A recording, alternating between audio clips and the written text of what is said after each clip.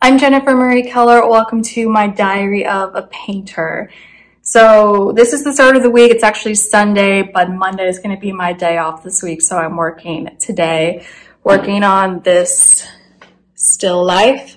So this still life right here, working title is From the Fountain of Youth.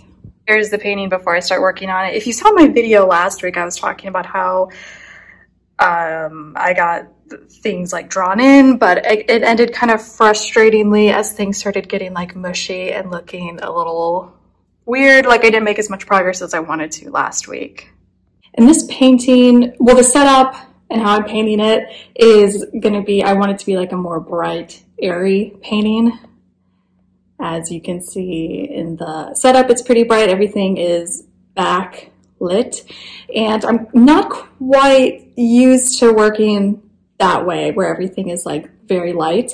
My other still lifes have that dark moodiness to it that I like, but I wanted this one to go in a slightly different direction. So building up the layers and figuring out how I want to key this has been a little bit tricky, meaning like having my darkest darks and my lightest lights on my painting, so I know the range of values that I'm going to be working with basically.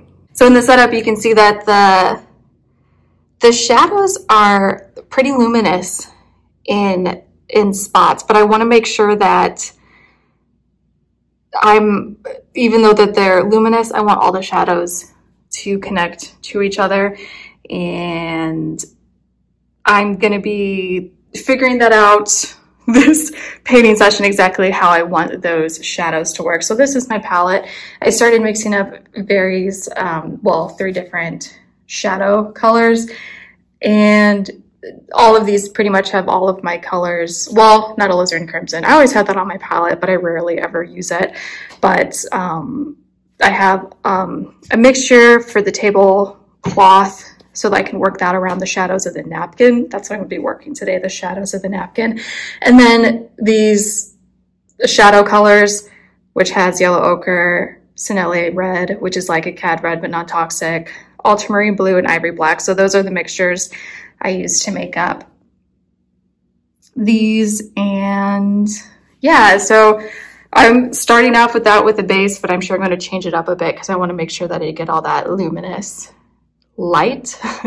It's not, well, it's a shadow, so I guess I can't call it light, but they are very luminous and warm. So I'm going to be working that, trying to make that a bit more specific with the shadow, and then also working with making sure everything looks unified as well. So like, for example, the tablecloth is so cold in comparison to the warm shadow in the napkin.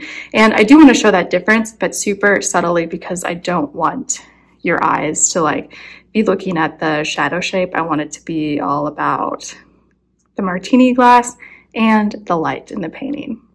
Also not like a super fantastic place for me to put my phone, which I film this because I don't want it to get in my way and bump into it all. And I know that the painting's a little bit far away, but this is what we've got so far. I start correcting and connecting the shadow shape of the napkin and the tablecloth. I start with the middle shadow color for the whole shadow shape. Then I take a halftone and make sure I get the right transition from the shadow shape into the light shape, because sometimes the transition is sharper and sometimes it's really gradual. But today I wanted to work on getting the shadow shape to be unified, but also show the variation in it, very subtly though, like with how luminous parts of the shadow are. So then I take more pure red and pure yellow color into parts of the shadow shape to get that colorful luminosity. Or I take my darker shadow mixture and get that in there where I need to darken the shadow more. I find to keep the shadow really unified, I start with one tone that goes for the whole shadow shape, and then I brush in variations of that mixture to show the variations that the shadow has, but doing it this way I find still keeps it very subtle, which is what I want. I then move on to the glasses, which the glasses are part of the shadow shape. I had them in a bit too small, and so I wanted to make sure I got them bigger especially the lenses part of the glasses, the eyeglasses. But the glasses are just simply blocked in, and I wanted to get them looking more solid and less sloppy-like. I think the glasses are going to be really challenging to get them to look beautiful and not too worked after, because they're a man-made object that's like very geometrical and also small, thin parts of it. So I know I'm going to be going back and forth from making them really tight and solid and then destroying them to get a really nice blend of style in there. Monday. Today I start in the background. Since yesterday I worked on the shadow shapes of the napkin, tablecloth, and glasses, I wanted to finish that off by working on the last shadow shape, which is the background. The background is rose bushes up against a fence. I am just working on the wood tones and the green tones of the rose bush, branches, and fence. I plan to put the roses in, but I want to wait until I have the rest of the painting properly keyed, so I make sure I don't make the roses too bright. And I also want to make sure that the roses are used in the background for a compositional element that'll bring movement and also support the movement that is happening in the midground and foreground. With working on the background, I start dark and then layer the lighter tones on top of that. I'm treating the background as a shadow shape, so if I have variety of value and variety of tone back there, I want to make sure that it's subtle and still really unified, so I don't bring attention away from the martini glass, which is the subject of the painting. I know I want to show even more variety and more specificity in areas of the background and get more colors worked back there as well, since right now it's just mostly browns and greens that I have in the painting back there. But I'm just blocking everything in right now, and so what I'm more after is just the proper value. Once I am satisfied with the background, I paint the top part of the martini glass. When I paint this, I feel like I'm really just letting go and not strictly mixing super specific colors for this. I find glass to be very elusive, and so I just want to try a bunch of things right now. So I put in grays and then blues and reds, and I really see a lot of blues and reds that are being reflected in the glass, which I think look nice compared with the green that's in the background behind the glass. And then also, of course, the background is also being reflected in the glass as well. I take a break and come back to my painting, and things are looking too stringy paintbrush wise, like I was using too small of a paintbrush for what the area needed. Also, there's a lot of separation in tones, and the glass, it just has a more fluid look as the tones are reflected into it. So I take a bigger brush and swipe it down the left and the right side, which unifies all of those tiny brush strokes that I had to make it instead look like one brush stroke that's made up of a lot of tones, which is a really cool effect. And I do this all over the glass and correcting the tones correcting the tones a bit, making them more lighter or darker where they need to be. Then I get out a very small brush that is very soft to add some small details like the rim of the glass and also the rim of the water that's in the bottom of the glass. Also, this week I started using my medium to paint with, just a little bit though. I'm using linseed oil for my medium to help the paint flow just a little bit smoother. Before this week, I had my medium cup on my palette filled with the linseed oil, but I wasn't using the oil to paint with, but instead I would dip my brush in it and wipe it off on a paper towel to clean the brush if I wanted to use that same brush for a different tone. Wednesday, I start the day by correcting the top part of the glass.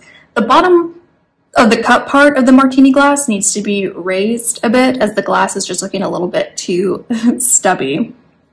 Then I start into the stem and also work down to the stand part of the martini glass. And I'm pretty much doing the same thing that I did yesterday, where I let myself really go and I'm not making strict exact mixtures, but rather playing around with colors and values, because I see so many different tones reflected in the glass. So I feel like this is like just a really good time to experiment with that. And then, like yesterday, I do the same thing where I then take a bigger brush and unify a lot of the separate tones and brush strokes.